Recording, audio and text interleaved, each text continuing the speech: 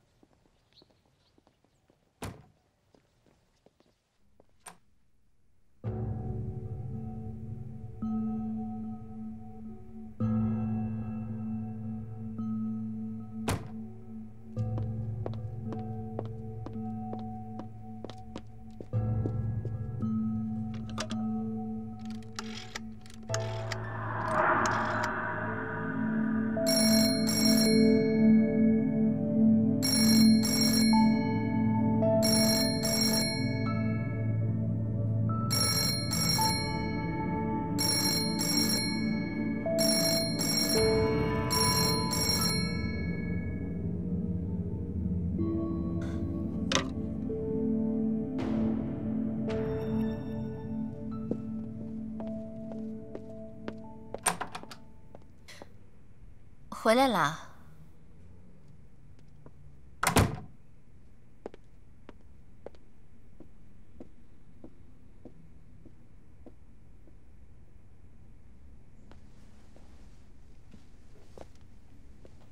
吴俊峰，我和李华英同志代表组织向你问话，你老实回答。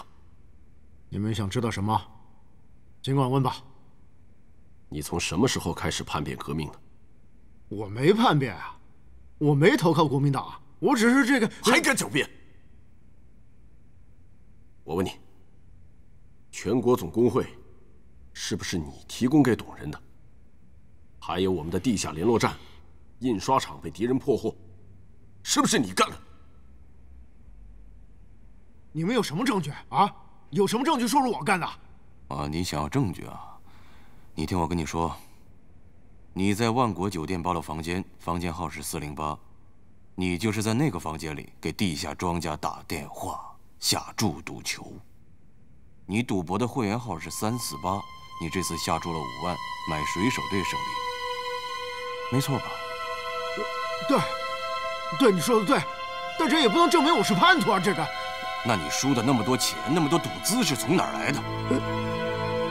是你向董人和傅灵山出卖情报得的报酬，没错吧？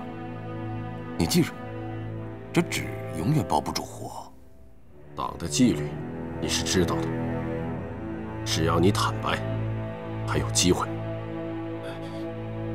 李华英说的都没有道理，我根本就没有卖情报，我的钱都是在股票交易所挣来的。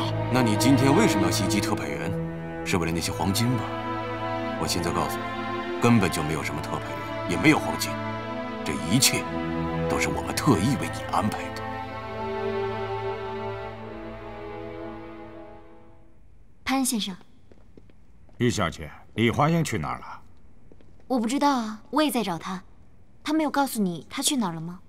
刚才租界工商所突然要来调查去年我们和红金商贸行的一些交易，我记得这些事情都是。 李华英经手的。李经理一回来，我就会通知他处理这件事情。您放心好了。好吧，你要叮嘱他处理好这些事情。红金商贸行有问题，我不希望我们公司被牵连。我明白了。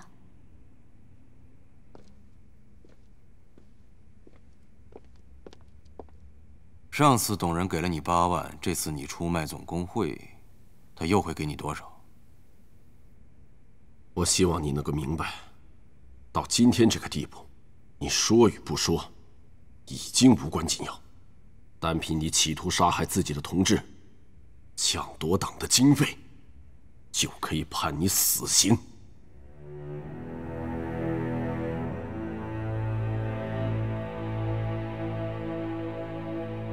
你是老同志了，如果你能有悔改表现，还可以挽救。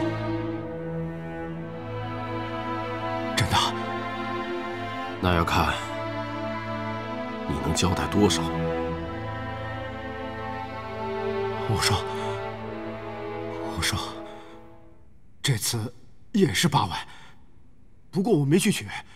上次他们要抓我想今后找机会再取出来。你说机会？找什么机会？我知道董仁被我勒索的挺苦的，他饶不过我，所以我就背地里联络了傅林山。你要投靠他？是，我是有这个打算，因为这种事做久了总会出事的，就想找个靠山。董仁为人凶残，恨我入骨，所以我就找复兴社了。你投靠他，又要拿什么情报做投名状？拿我是吧？你要把我当成礼物送给傅灵山？可惜晚了一步。我本想抢了黄金以后就去傅林山那儿寻求保护，可是还是让你们抢了先。傅林山他答应过我，只要我交代了幕后一切指使的人，他就让我当江南复兴社副站长。情况已经很清楚了，咱们地下交通站连接被破坏，最近发生的一切都是他干的。还好你没有暴露，万幸啊！你们处理吧。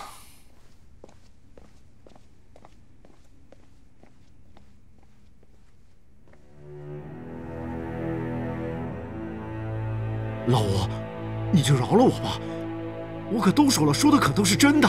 现在董仁和傅林山都很信任我，我可以利用这一点，再帮组织做事儿。你的叛变行为，给我们党造成了极大的损失。由于你的贪婪，许多同志失去了自由，甚至是生命。你不配再为党工作。老吴，你再给我一次机会吧，我不会再做错事了。你没有机会了。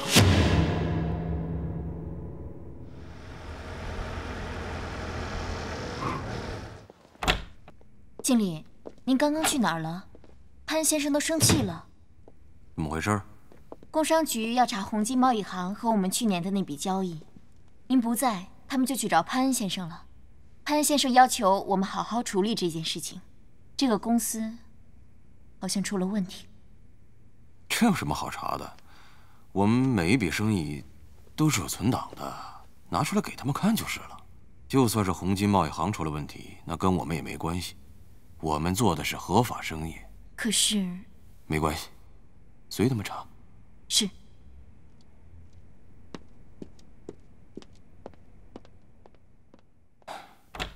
怎么又突然开始查宏基贸易行了？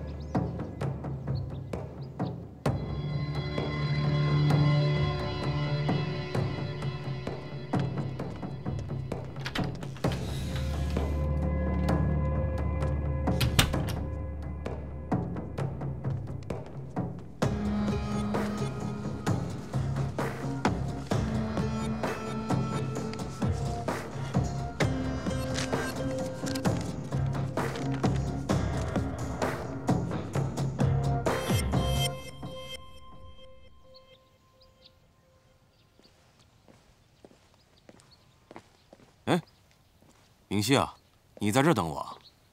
请我吃顿饭吧，我们好久都没出去吃了。婉玉应该在家已经把饭做好了。你就怕得罪他，不怕得罪我啊？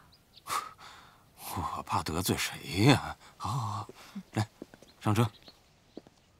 你打算吃什么？去龙口那家日本料理吧。现在全国都在抵制日货，你还吃日本料理啊？抵制日货？我看中国现在最需要的是抵制蠢货。那你就先抵制我吧。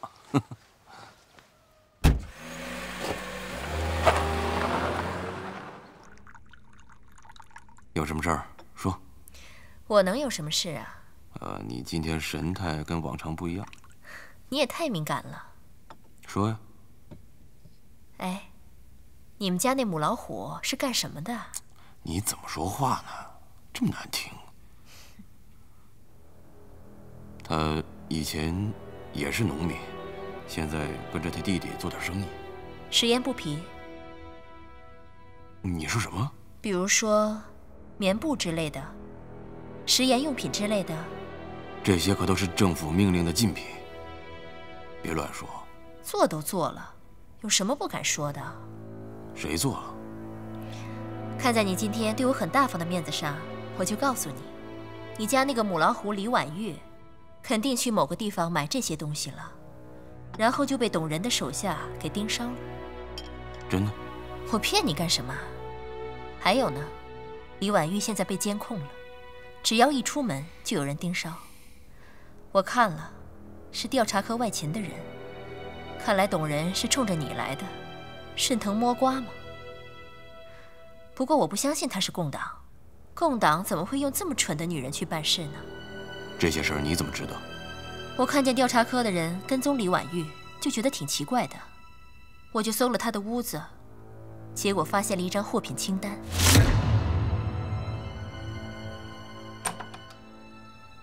婉玉，你们两个上哪儿去了？你跟我说实话，你去买什么了？什么？什么买什么？你还装傻？你是不是去买食盐布匹了？这些可都是政府的禁品。买了？怎么了？你不帮我，我自己想办法。你先回去啊，我教训他啊。对，回去。你把那些东西放哪儿了？还没拿到呢，只是订了个货而已。怎么啦？至于你这么急赤白脸的吗？真至于？那批货你不能再要了，好吗？要不就给他退掉。退掉？我定金都付了。那点钱咱不要了，好吗？还有啊，从今往后你没事就在家待着，哪儿也不要去。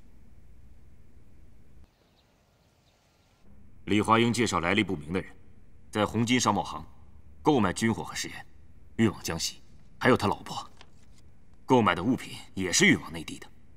仅凭这2点，我有足够的理由认定他俩就是共产党。站长，抓吧，防止他们得到风声跑了。现在还不是时候。红金商贸行已经不在了，买家根本找不到。要是李华英耍赖，咱们死无对证。他老婆买的货，也仅仅是签了一个订货合同。如果咱们贸然行事，他老婆察觉了，咱们还是没有证据。可咱们抓人不需要证据，宁可错杀1000，也不能放过一个，这是委员长说过的。李华英和果部长的关系非常微妙，他又是黄埔出来的人，并且在我们这里挂衔，我不想贸然行事，我要人赃并获。从一开始我就知道他是我的劲敌，尽管他表现得如何规矩，这种感觉始终挥之不去。如果他是我的对手，那真是太可怕了。站长，你还记得景兰诊所吗？我觉得这个诊所非常的可疑。我也是这样认为的，可能问题就出在景兰诊所上。这样，你带人去一趟，把病人的记录和之前的护士都给我带回来。但是，这个牛博士和孙夫人是亲戚，咱们这么干是不是太冒失了？铁盲老贼不行，谁让他在光天化日干这种事情？你们要干什么？少废话！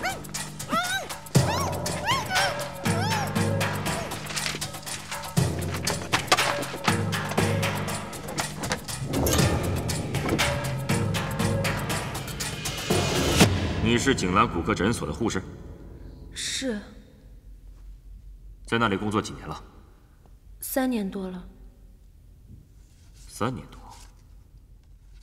我这里有一些照片，你辨认一下。如果你有认识的，给我指出来，我算你立功表现，放你出去。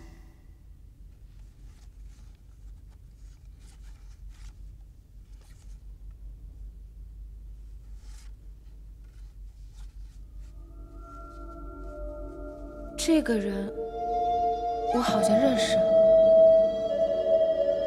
很好，你再仔细想想，说的越详细越好。去年，租界的张探长带着一个中了枪伤的人到我们那儿，神神秘秘的，由牛博士亲自手术，后来又有巡捕带着人来搜捕，被张探长给骂走了。我们这儿从来没有出现过这种事儿，我记得很深刻，中枪的人就是他。你敢肯定？我肯定，中枪的人就是他。那你还记得是哪个月、哪一天吗？这个我确实记不起来了，应该是10月的某一天。10月8号，胡大可。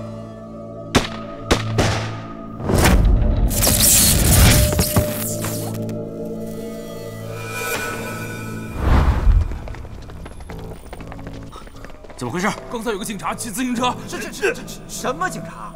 啊，对，是假警察，冒牌的，骑自行车跑掉了！快！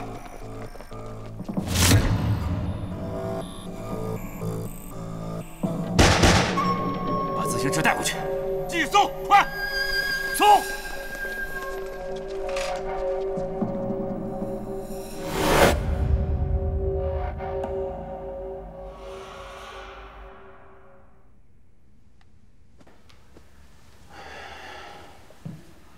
丢了什么了？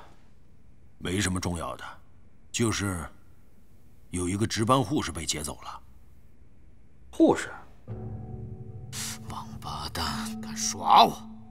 说好6点来电话，现在都几点了？啊，快8点了！难道老子真他妈被耍了？这吴俊峰是共产党的叛徒，走投无路了来投奔我们。按理来说，不应该失约啊。难道让董人抓了？现在看来，不仅李华英是共党，连张庆生也是共产党，怪不得李华英和张庆生打得火热。张庆生，表面上吃喝嫖赌，没想到隐藏得这么深。站长，我们可以秘密抓捕了。不行，单凭一个护士的回忆去抓租界的一个华人探长太冒险了。再说我们的目标是李华英，我相信他就是老于。这么多年了，我终于找到他了。李华英同志，老王，看谁来了？李华英同志，别来无恙啊！可公同志，怎么是你啊？老同志见面，可喜可贺。来，坐下说。来，快坐。你是代表中央来取回那笔钱的，对吧？中央财务困难，这笔钱正好解了燃眉之急。李华英同志，我可听说你揪出了吴俊峰那个叛徒，给我们排除了隐患，干得漂亮。可是，有可能我被敌人发现了。怎么？因为李婉玉私自采办货品的事儿被敌人盯上了，自然也就怀疑到我。而且我发现，已经有人在开始调查我之前通过红京商贸行为苏区采办军火的事情。要是这样的话，你得考虑撤退。我可以走啊，可是婉玉不行，她现在被24小时监控。可是敌人并没有监视我，我也不知道为什么。也许是为了麻痹我吧。现在最要紧的是把这笔钱安全地送回中央。路线我已经设计好了，可是不管怎么走，都躲不过敌人的关卡，需要2张通行证。这点小事儿目前我还能办，只要把他们2位的照片给我。李华英同志，这里太危险了，你还是跟我一起走。至于婉玉同志呢，他虽然被监视了，但是并没有被限制人身自由，可以让执行局的同志们先想办法把他藏起来。李华英同志，你放心，我们一定会把李婉玉同志安全地藏好。要是那样，我之前的工作就前功尽弃了。董人还是董人，他手上沾了我们多少同志的鲜血，我不能就这么算了。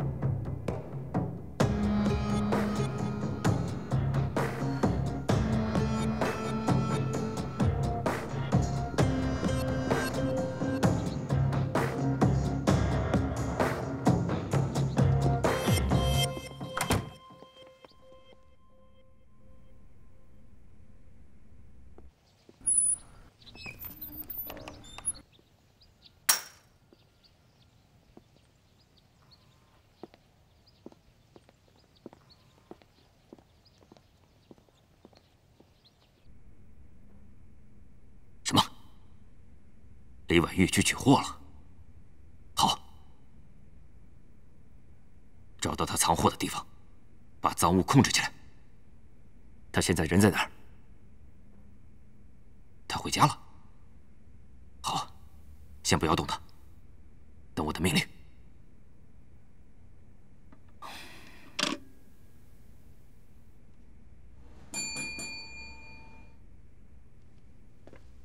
站长，您找我。李婉玉去取货了，我们的人正跟踪他库的车。这回是人赃并获，抓吧。是该收网的时候了。这样，兵分3路，一路去李华英家抓李婉玉，一路去提货。我要亲自会会我这个老同学李华英。李华英，你给我出来！您不能进去，李小姐，您不能进去。又怎么了？李小姐，我说清楚，我跟你没完！哎，怎么回事啊你？对不起，李经理，我没有拦住他。不，你给我说清楚。没你事啊，你先出去吧啊。又出什么事儿了？啊？李婉玉没听你的话，出门去取货了，怎么办呢？现在，我想只有你能帮我了。你这样，你马上回家，告诉李婉玉，如果董人抓他，让他千万不要逞强，就说那批货是我让他买的，准备卖到江北去。可是你这么说，不等于自投罗网吗？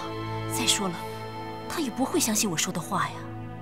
你别急啊，让我想个办法。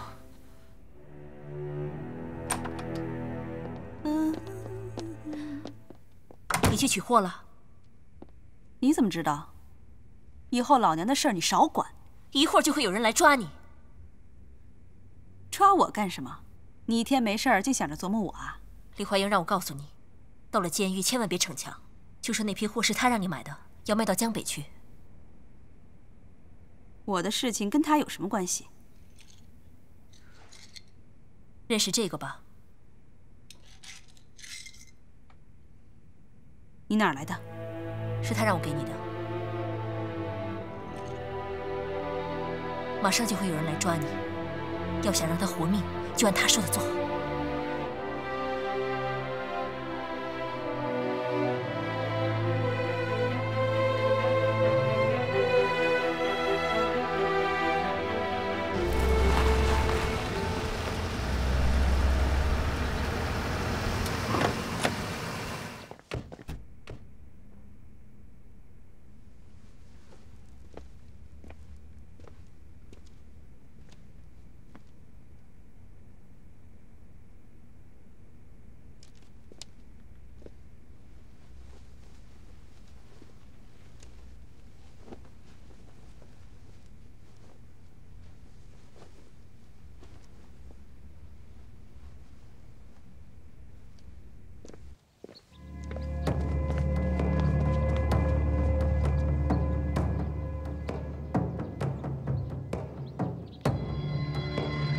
李兄啊，我们查到了一些对你很不利的情况，跟我去一趟吧。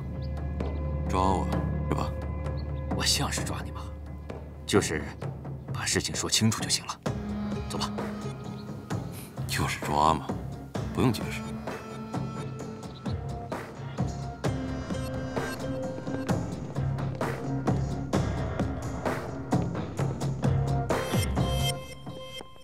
这是要干嘛？李兄，如果你不介意，我让他们给你做个检查。我介意。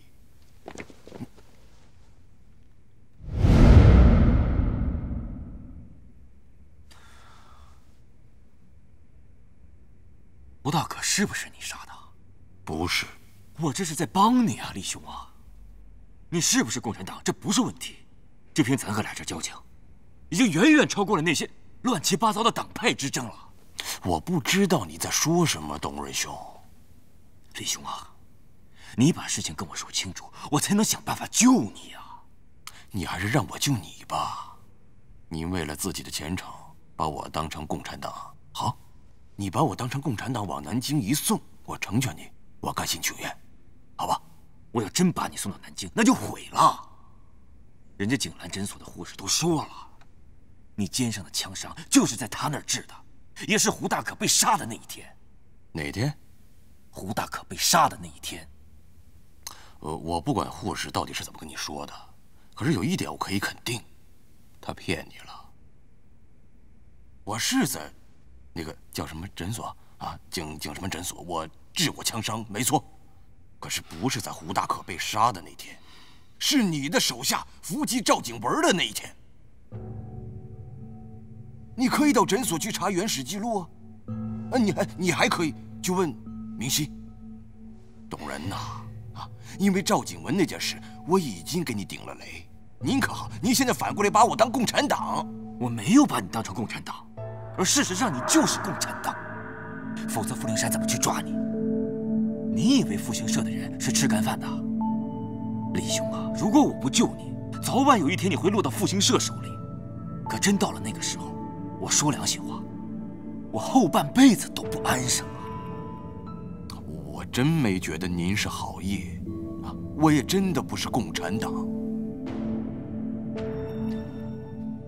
那我问你，杨森的红金商贸行往匪区倒卖物资，你是中间人，是不是？是不是？你还想让我说什么呀？我就是不想把这个事儿闹大了。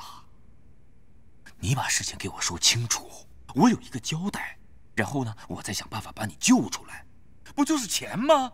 我有啊。得，咱们俩说不清楚，你干脆把我送到南京，我亲自跟果部长解释。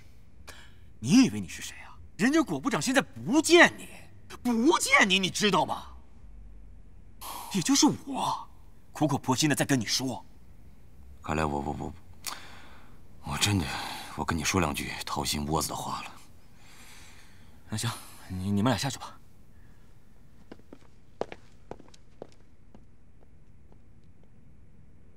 李兄，你说吧，咱俩的谈话，我保证没有第三个人知道。作为生意人，做生意是为了赚钱，对吧？杨森也不例外，他也是为了钱。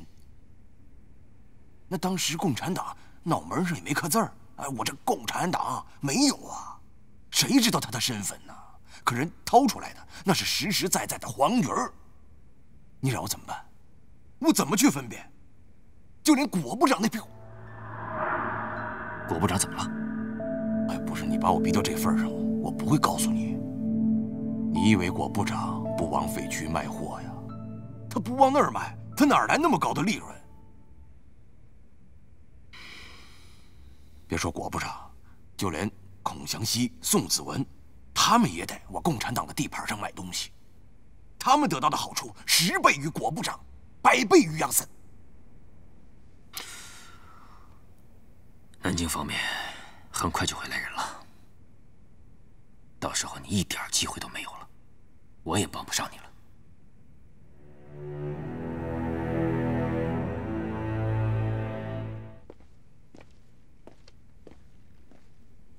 站长，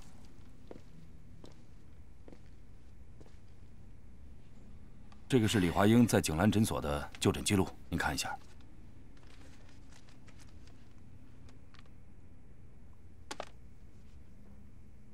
果然是中国大饭店那天，日期和胡大可案对不上啊。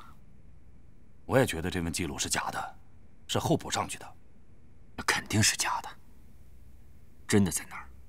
有没有真的？我们现在缺乏证据。站长，李华英是不是不好对付啊？要不让我来？干什么？哦，您别误会，我的意思是说您抹不开面子，咱们对他用点刑。不行，真动了刑，连回旋的余地都没有了。李华英是有背景的人，不能乱来。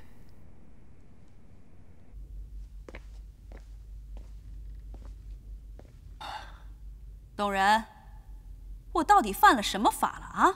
你给我说清楚！坐着，干什么？吃饭呢？这是我嫂夫人，滚一边去！嫂夫人，息怒啊！哎呀，兄弟是奉命行事，不得已呀。不得已？啊？那你把我放了呀？我可没空在这儿陪你玩。嫂子，你要说这个就错怪我了。是傅灵山他们要害李华英，我把你们请过来是保护你们。你知道外面有多危险吗？太不安全了。哎呀，嫂夫人，你给我说实话，你就别难为我了，好不好？你让我跟你说什么实话呀？啊？你告诉我，我跟你说呀。好，刚才我和李华英谈过了，和你说的不一样。我再问你一遍，那批货是什么来路，卖给谁，运往哪里？你想清楚了再回答我。嫂夫人，这事关李华英的前程啊！狗屁前程！哼！哎，兄弟，既然你今天把话已经说到这个份儿上了，那我也就跟你说实话吧。我李婉玉是明人不做暗事，更不会说假话。那批货是李华英让我办的，但是呢，买主是谁，我不知道，是运往江北的。他只跟我说，这批货有来头，是南京的人让办的，是谁不让我问。就这样。不对呀，李华英不是这么说的呀。这李华英怎么说的？你把他叫过来啊！他要不是这么说的，我大耳刮子抽他。哎，别！李华英是凯悦公司的经理，那么大的事儿，让你去办，这批货不合乎情理呀。哎呦，我说兄弟啊，你好赖也是我们家华英的兄弟吧？啊，他在那个凯悦公司啊，对，狗屁凯悦公司当那个经理啊，他受多少气呀？那些洋人上下的给他使绊子。不管怎么说，我也是他的原配夫人，不是？啊，他不相信我，还能相信谁呀？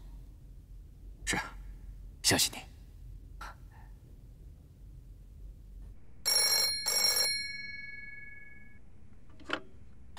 喂，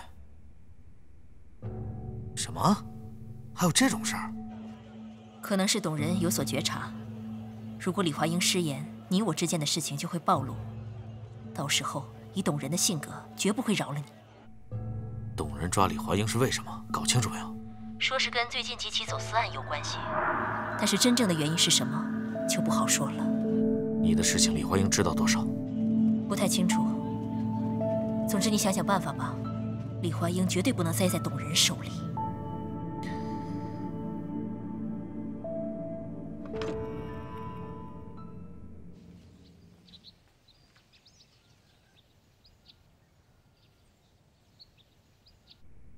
师傅，你说这董人是不是想升官想疯了？竟然对老同学下手，还封锁消息。你和李华英之间有什么事情损害到董人的利益？没有啊，但是我不敢保证啊。万一李华英让董人给……那董人就会把所有的屎盆子都扣我头上，比如上次果部长被打黑枪。这件事情先不要提了。如果仅仅是涉及到走私案的事情，这还好说。师傅，以李华英和您老的关系，他董人竟然一声不吭就动了手，难保他不是冲着您呢。不至于吧？这件事情可能是误会，我来想办法吧。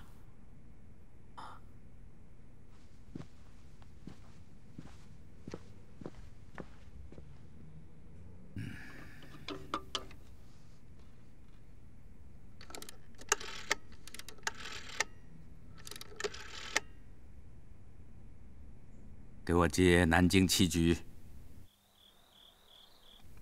我在尽力挡着南京来人，可你就是不理解我的心情。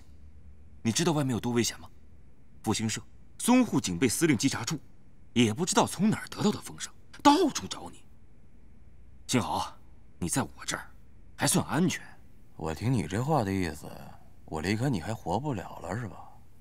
行了，你就别拐着弯骂我了。你知道我心里有多难受吗？哎，真不用替我难受。不就红金商贸行的案子吗？到时候我上军事法庭，我跟他们对峙，我清清白白，我怕什么呀？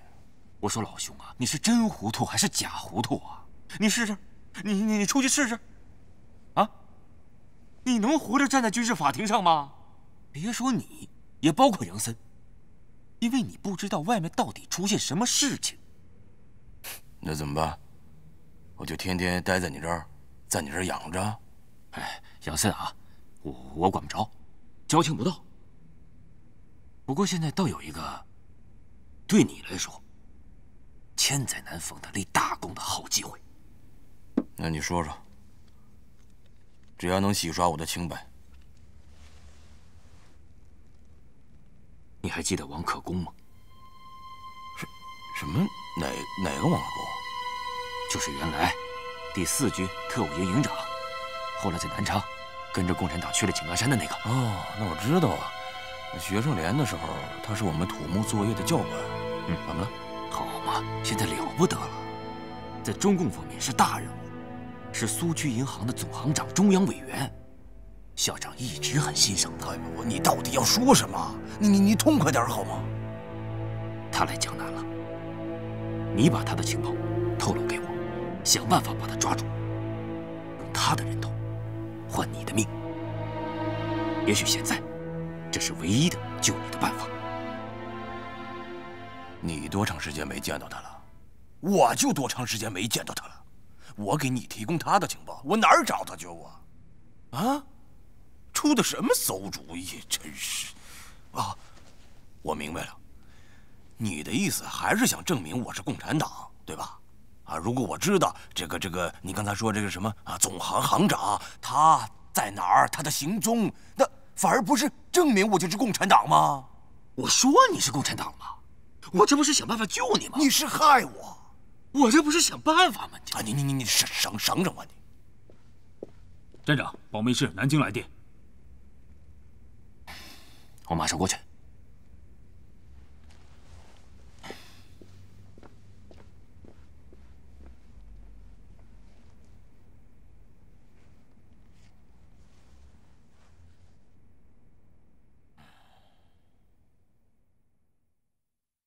寒灯，谁在独撑？咬破了嘴唇，拥着北风。图腾刻在心中，熔炼成猩红，伴着雷声。我觉得好冷，眼泪已泥泞了整整，我还是要走，哪怕倒在征途中。风雨过后，大地将换新容，那时的星火一如燕子排空。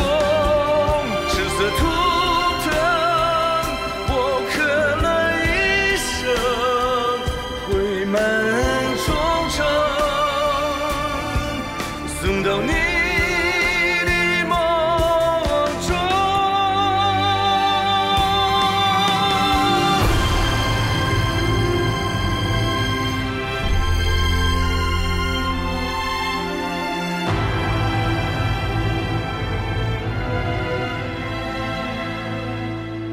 寒灯，谁在独撑？咬破了嘴唇，拥着北风。图腾刻在心中，熔炼成猩红，伴着雷声。我觉得好冷，眼泪已泥泞了整整。我还是要走，哪怕倒在征途中。风雨过后，大地将换新容，那时的星火一如燕子排空。赤色图腾，我刻了一生，绘满送到你